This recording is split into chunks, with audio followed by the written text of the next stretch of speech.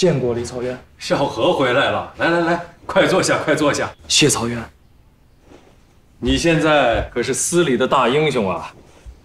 冯曹院把你的情况都跟我介绍过了，我也向冯曹院提议，你这次执行任务回来以后，静安司司尉的担子就由你挑起来。哎呀，谢李曹院栽培。快坐下，坐下说。哎，在天水有什么新发现吗？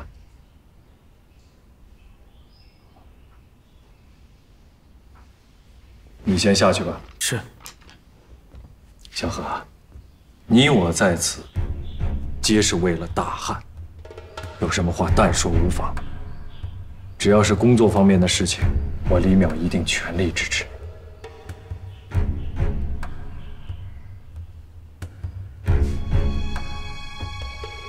根据我了解的情况来看，司文曹已被魏谍渗透。什么？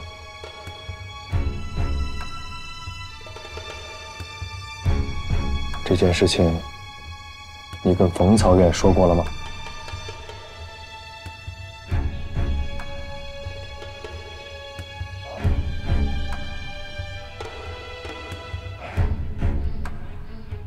小何，此事你并未向冯曹院报告，处理的确实不够妥当。不过事已至此，你放心，我一定替你保密。谢李曹院。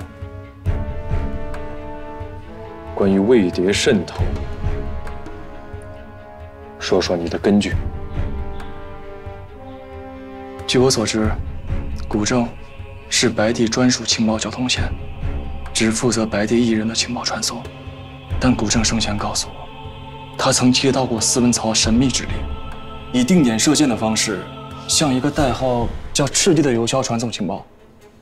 但我认为，这个邮枭很有可能是假的，是魏谍利用了我们的交通线，向曹魏传送我军机密。这个潜伏在司文曹的魏谍，代号烛龙。烛龙？对。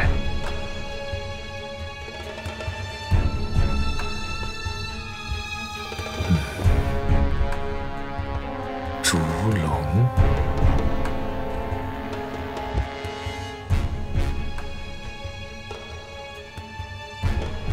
我正式授权你，秘密调查司文曹内可能存在的卧底魏谍。遵命。反间本来就是你静安司的职务，此事呢，不要跟任何人提起，今后直接向我汇报。是。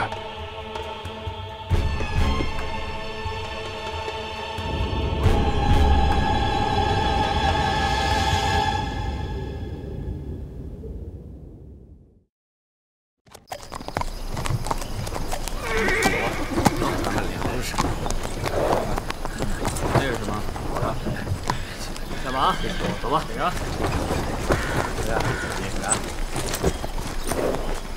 留下，哎，你下马，你检查。注意什么？还是再看看。听见没有？下马检查。走走。下马。下一个。过去吧。就快点下马。走吧。看看。女主播，接着。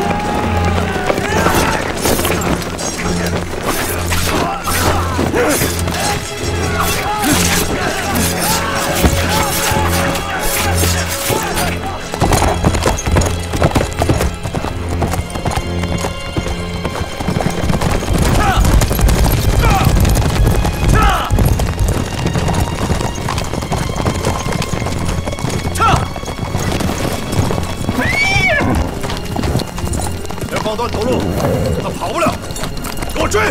撤！撤！撤！撤！撤！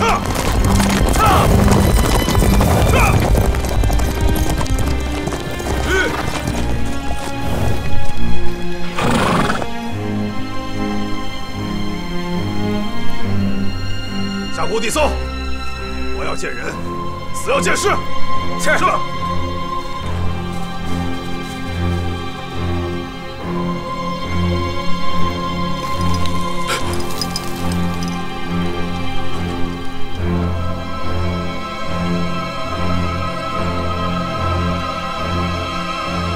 我们潜入天水之后，发现建军司的防范非常严密，一时无法得手，所以我就先联络了白帝下线古正，来查证当时接听情报的传送过程。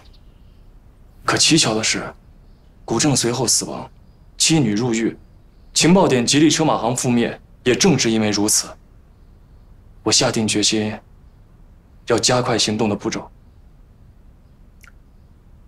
很明显啊，白帝意识到自己受司文操怀疑，意图抢先掐断调查线索。是，当时我也是这样判断。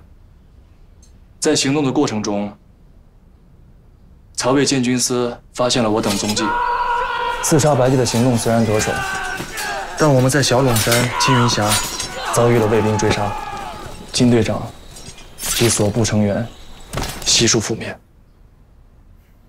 可惜了，金队长可是行当里得意的干才。是，金队长临危不乱，在最后关头带领小队坦然赴死殉国。萧何临事决疑，处置果断，很好的完成了这次任务。我看呢，接听情报案事实清楚，结论明确，可以结案了。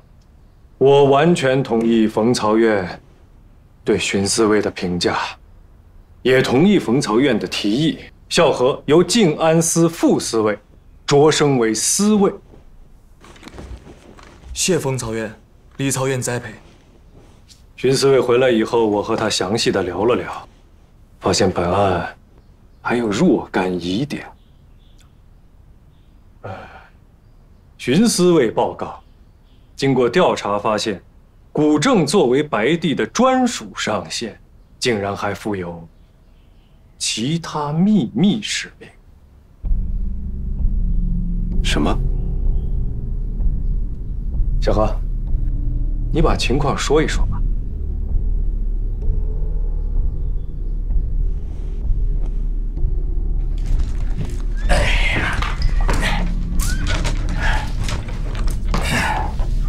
这次寻头提拔司卫，应该是没啥悬念了。那自然，这次任务风险重重，司里头头脑脑，可是没觉得他能回来。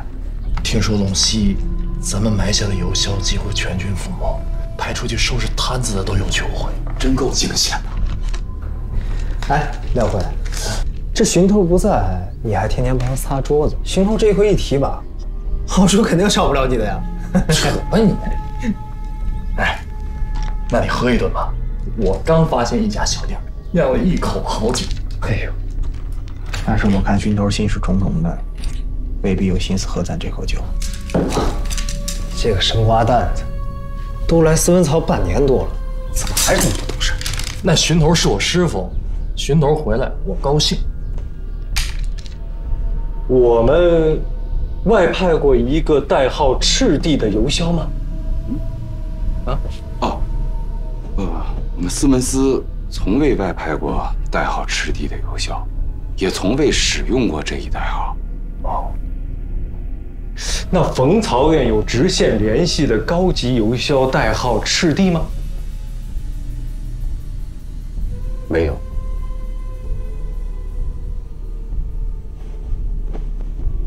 我以为司文曹内存在潜伏魏谍，此魏谍代号烛龙，赤帝是烛龙杜撰。古正的这条情报线被烛龙利用，接收情报的实际是烛龙的曹魏联络人。古正上当了。啊，叶四伟，我是外行，这样判断正确吗？啊，古正作为白帝的专用交通线啊，替他人传递情报，好像确实有什么不妥。可惜古正死了，无法查清楚是谁向他交代的任务。李曹越有什么建议？有个想法，不太成熟。我建议，街亭情报案暂不结案，与魏谍烛龙案一并查到底。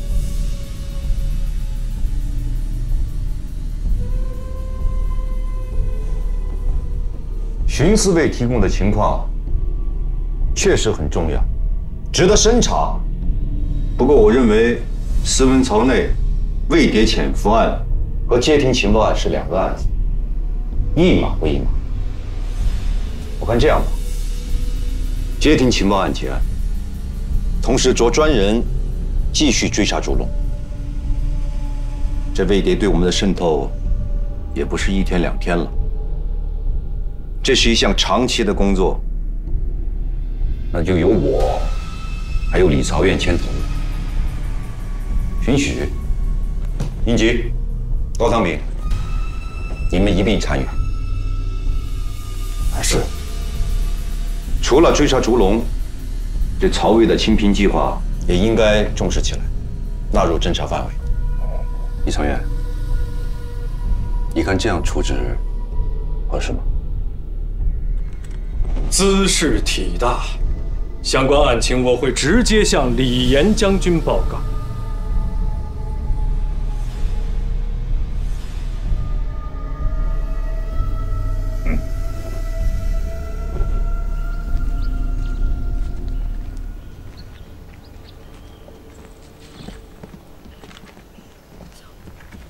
荀四卫，请留步。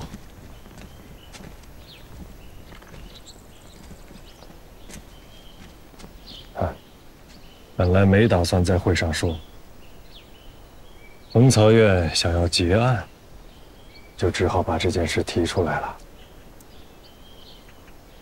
这样一来，怕是冯曹院对我也有一些看法了。只要你说的是事实，就不要有什么顾虑，啊？有什么事情，随时来找我。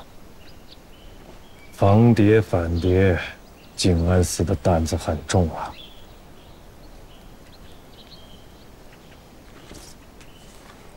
属下尽力而为。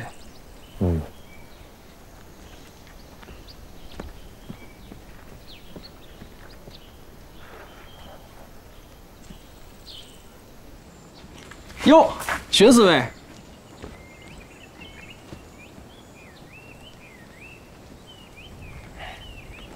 这荀彧不地道，一回来就跟姐夫玩这手。他在会上提出的疑点合乎规矩。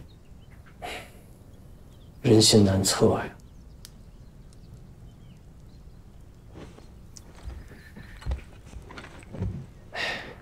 姐夫，胡忠跟我说了，等李严将军从成都回来以后，还是想请您到府上一叙。再说吧。李严将军多高的身份啊，三番几次的想请姐夫，那您老这么推辞，恐怕不合适吧？这我不比你清楚。姐夫的心思我懂，您是怕杨姨回来以后，您不好交差是吧？我听说，杨姨现在是无力自顾啊。成天琢磨些什么呢？干点正事儿吧，啊！不是我，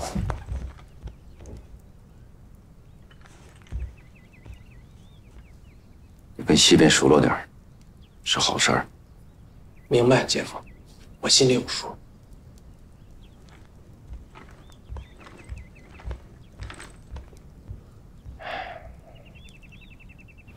荀头，荀头，你可回来了！咱们这队就终于有着落了。哎呀，勋头，你不在的时候，你的活咱仨全都包了。你说这位置空着也是空着，要不然啊，行，你坐。听见了啊，勋头自己说的，谢谢勋头。你还真敢做呀啊，马四卫。不敢，勋头，不喝酒总得发点银子补偿补偿吧。银子没有，刀子倒是有2副。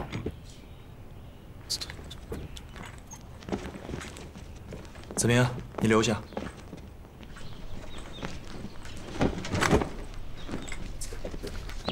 哎呦，勋头，这次大家真的都以为你回不来了。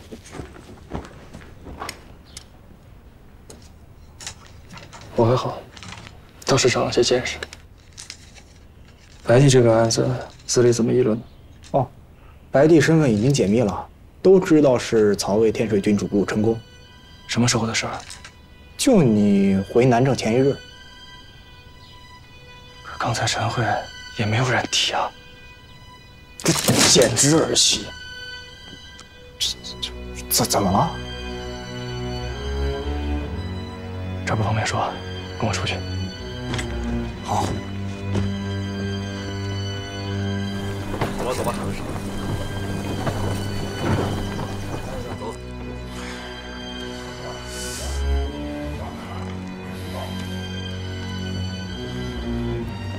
仔细搜，查看是否还有遗漏。是。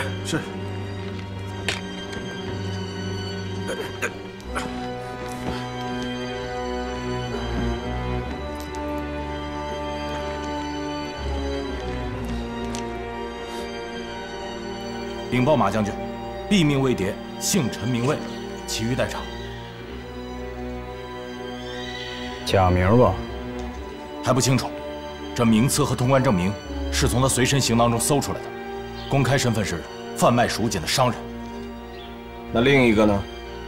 追击中，但是魏谍在子龙峡没了踪迹，正在搜索。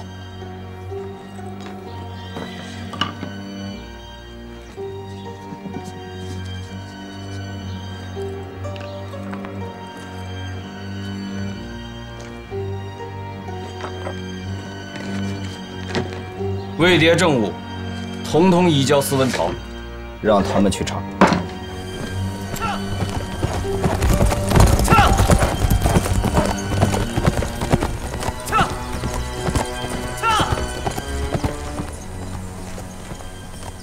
白帝没问题，这个烛龙才是心腹大患。可司里接到天水方面的报告，说天水禁军司马糜冲和主簿陈宫都已经坠崖身亡了呀。那是障眼法。白帝借此隐遁，打入五仙道，去追踪烛龙的踪迹。他和我分头出发，这会儿也应该到汉中了吧？要是那样的话，可就糟了。烛龙和曹魏必有联系，白帝一旦曝光，那么潜入五仙道就得凶多吉少。但是有预案，途中白帝会顶替糜冲的身份。六部，接着。如果这一切都顺利，那么司文曹不久之后就会收到白帝死于途中的消息。白帝如果没有问题，那么问题只能出现在我们司文曹内部。但有一个限定条件，烛龙必须能接触到密语雕版。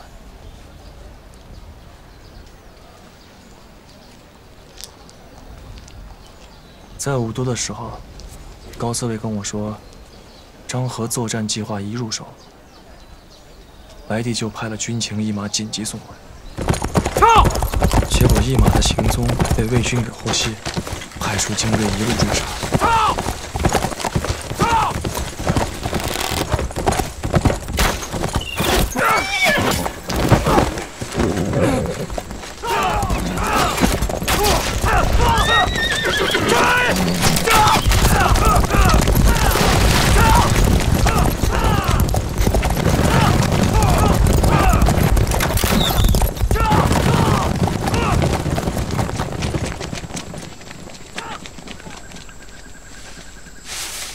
马日夜兼程，赶到大营的时候已经身负重伤，在临死之前，把密件交到了杨仪手上。报，一马来信。进。一马累死于帐外。抚恤，后丧。是。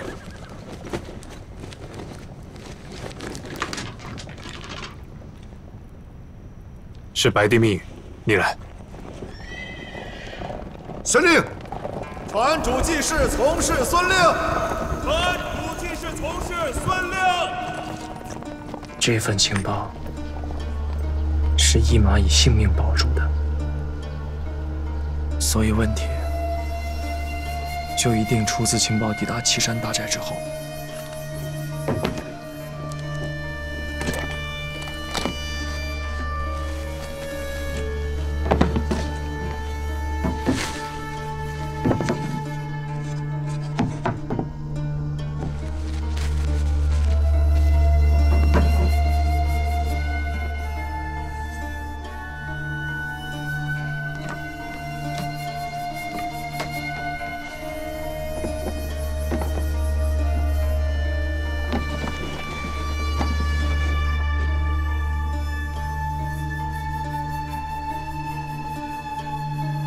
需立刻报丞相。来人！白帝密件只经过杨章氏之手，此后能接触到密件的人也非常有限。按理说，冯英应该是第一嫌疑人，但我不这么认为。司文曹是杨仪和冯曹院一手草创，退一万步讲，就算冯曹院真的有鬼，那他也不会这么拙劣，轻易的就把自己陷进去吧。这个烛龙就站在冯曹院身后。孙令，理由？首先，烛龙必是冯英身边的人，孙令当时在前线，熟知内情。最重要的是，他身为主机室从事，白帝密语雕版一直在他手中掌管。如果他想对情报下手，他的机会最多，也最方便。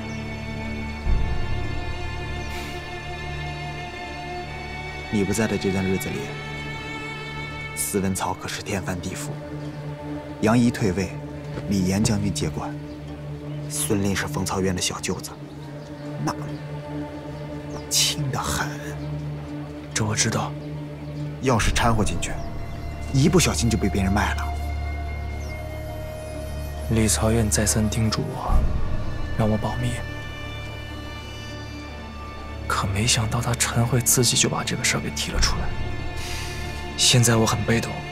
你看，这不是故意找事儿吗？西头一心想把东头搞下去，唯恐司文曹天下不乱。估计冯曹院很快就会找我谈话。那你想好怎么说了吗？还没有。想要查孙令，风草原那一关绕不开。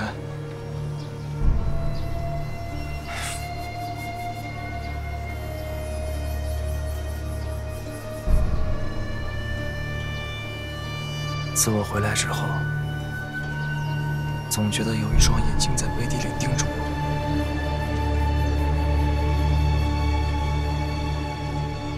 熏头，你可别吓唬我。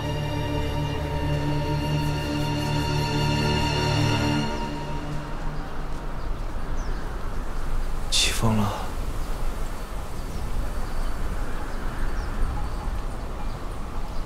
熏头，军方来人了，冯曹院四处找你，让你速速去见他。军方啊。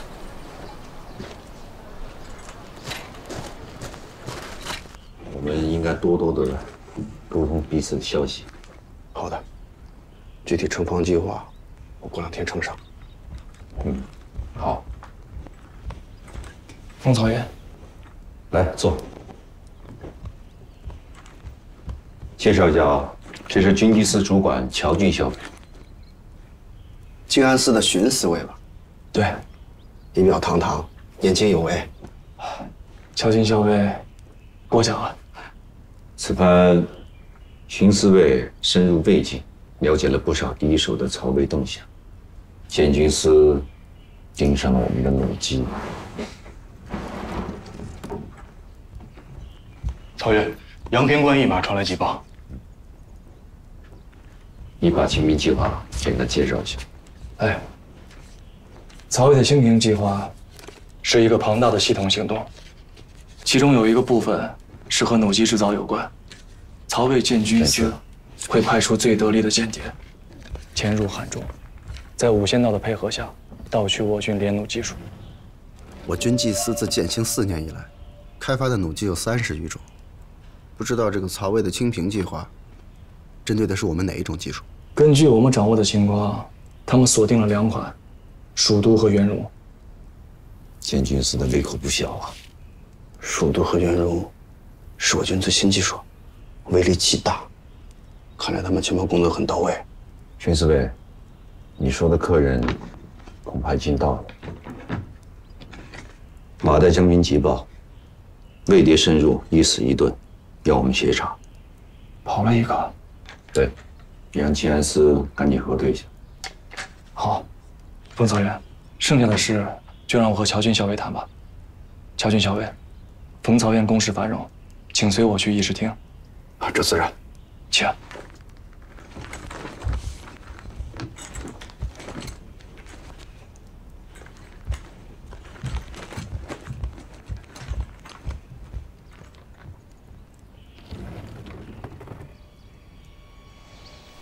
这边请，请。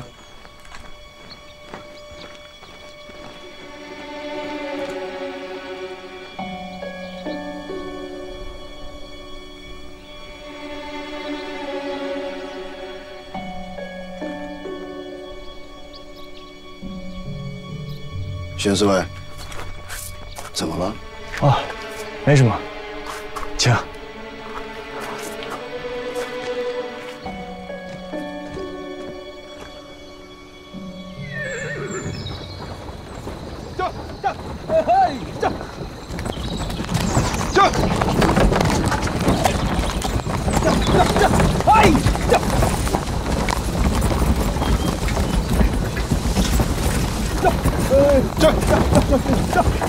兄台，撒个脚吧。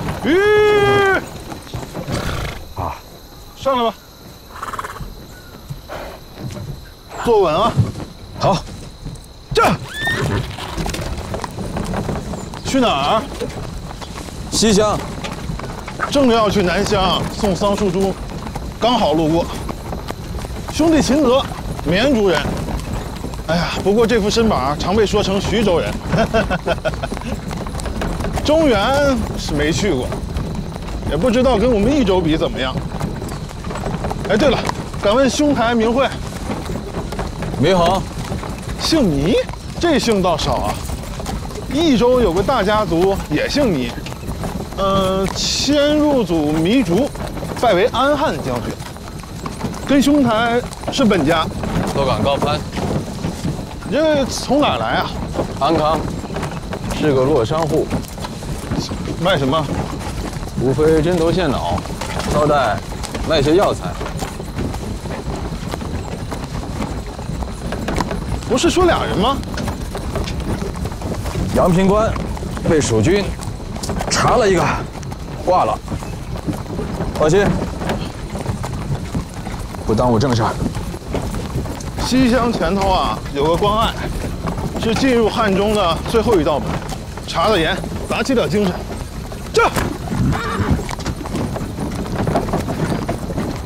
这东方来人了，怎么找小伙呀？这人我认识，军纪司的乔俊，估计是要谈曹魏的清平计划吧。这群小伙，哎，我可提醒你啊，别跟他走太近。怎么了？惹祸精啊！这省钱的案情分析会，你没看出来啊？哎呀，东头想尽快结案，西头不想结，这跟小何有什么关系？就看出这2点。那殷司卫有何高见呢？8个字：箭在弦上，不得不发。哎，大家也不过是就事论事，这着落案是否便案处理，这都在两可之间。你听说了没有？诸葛丞相遭到了弹劾，西川士族联名啊！哎，就在这几天，必见分晓。天高皇帝远，跟咱们没什么关系。哼，装，你就接着装吧你。我还真不是装，是不是？看不清的浑水咱不趟，这是原则。也对啊，文杰，你是我老师。哎呀，去，不敢，你这说哪儿的话呢？哎，这司文曹本来就够乱了，让荀孝和这么一搅和，正好让西头拿来做文章。去。刚才冯曹院说晚上紫烟阁喝一杯，你去吗？今晚，都谁呀？听口气就咱俩吧。看看，现在也开始拉人了吧？你去不去？那得去。那就去。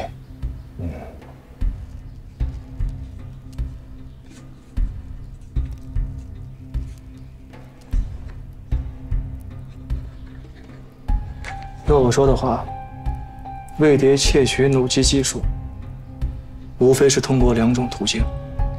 还请荀思维不吝赐教。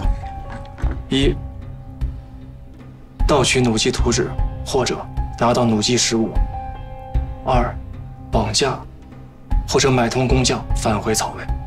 你看啊，蜀德和圆绒是我军最新的技术，保密级别非常的高，所有制作工匠都是独立完成。那要是这样的话，就算把工匠带回曹魏，也行不通啊。知道核心的总成工匠人数极少，至于弩机部分，蜀都是个重型弩机，光移动就需要一小队人马，没有专业的训练，不可能完成拆卸。那圆绒呢？圆绒倒是有可能，圆绒设计重点就是轻便，特别适合单兵携带。但是我们对编号都严格登记了，军中每日严查。那对于魏谍来说，最好的方法就是盗取弩机图纸了。图纸有2份，一份在成都的丞相府，一份就在军机司的总成部。总成部守卫情况怎么样？这个定军山啊，地理位置特别特殊，官道一侧，悬崖峭壁，只有一条盘山路可以上山。我们在路上设了3道关卡，所有进出人员严格查身份。好。更重要的是，它是一条盘陀路，没有出口，所有进出人员只能原路返回。明白。我有一个建议啊，关卡巡查口令每日更换，这样能有效地防止魏谍寻隙渗透。哎，这个好，这个好，我会向张印将军禀报。聊得怎么样了？非常感谢，荀思维给了一个非常专业性的建议。那就好。差不多我也该走了，告辞。一起送乔校尉。不用，告辞。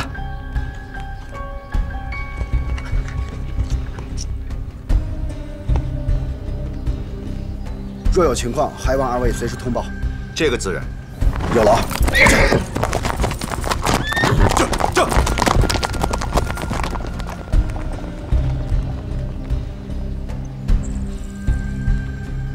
荀思维，有空的话，找个地方坐坐，喝杯茶，聊会儿。冯曹院，你还是叫我萧何吧。来。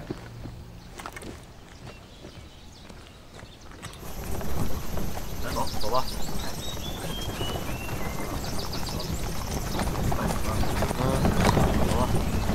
来，走，过去吧。来，等。来，下车。好嘞。下车。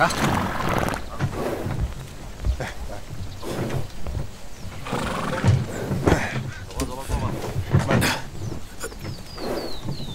好，走吧。徐二爷，来，名字。我都不认得了。绵竹老秦啊，有些时没见着你了啊！我可惦记着您呢。来来来，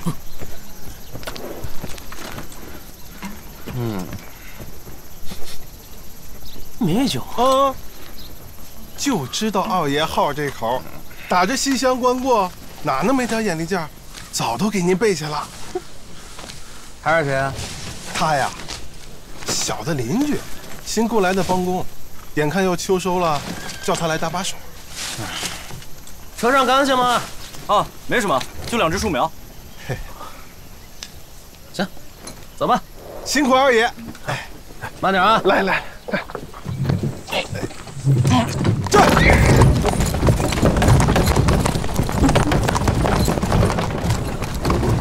成了，前面啊就是西厢城，虽说算不上咱们的地盘，有个缓急也能让总裁有个策应。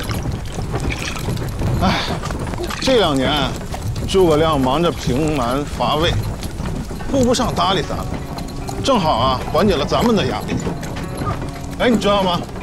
咱们现在有多少人吗？哎，明兄，你这是？我乃天水监军司马弥冲，今晚我必须要见到黄玉、黄继久。好，前方有本教教众接应，稍后服侍弥司马更衣。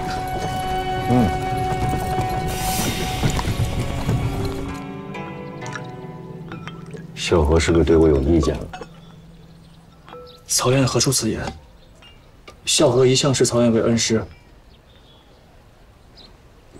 你从天水回来，回司文曹第一个见的是我，对吧？当然，当初是您派我去天水，回来复命，自然第一个找您。可你并没有告诉我古正的事儿。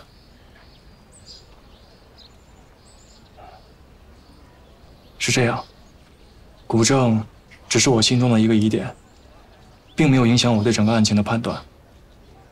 李曹院在单独听我汇报的时候，他问得很细，而且他一定让我坚持在会上把这个问题提出来。现在李曹院分管静安司，所以我也没办法。小何，以你的经验和性格，这疑点你没有第一时间跟我谈，恐怕不单为此吧。冯曹院，您多心了。这里只有你我2人，有什么话都不用掖着藏着。哎，你是在怀疑我吗？从来没有。那就好。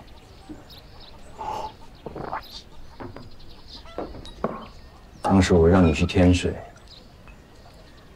本意是想私下给白帝留一条活路，并不想草率结案。我为此扛了多大的压力，你应该明白。冯曹院，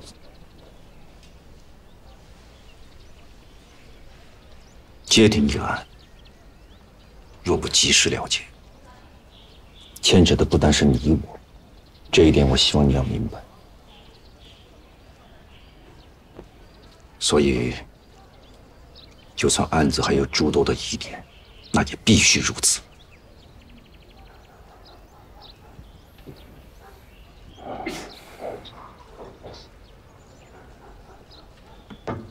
事到如今，白帝已死，说这些呢，并不是想收买人心，只是想告诉你，这案情的复杂程度，我比你更清楚。案情还有疑点，曹院还坚持要匆忙结案，这点属下不能苟同。知道你不同意，虽找你谈。喝口茶，很特别的味道。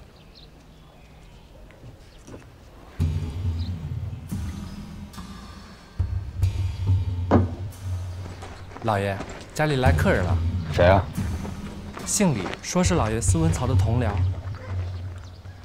不速之客，殷司卫不欢迎吗？哎呦，李曹院莅临，蓬荜生辉。快里边请。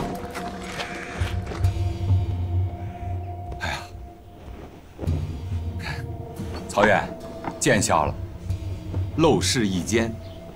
哼，殷侍卫在城南有那么大的宅子，为何要住在此处啊？啊，这离司文曹比较近，图个来回方便。装给谁看呢？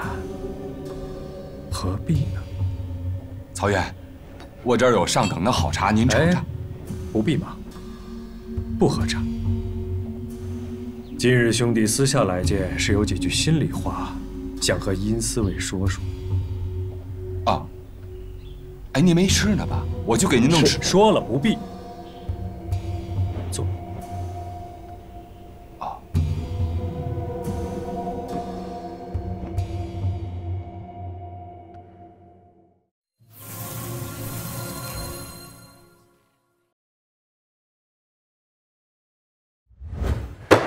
好你个荀彧，一回来就越过我姐夫向新领导汇报外勤情报啊，还推测已经有魏谍潜伏在司文曹了，代号烛龙。这个潜伏在司文曹的魏谍，代号烛龙。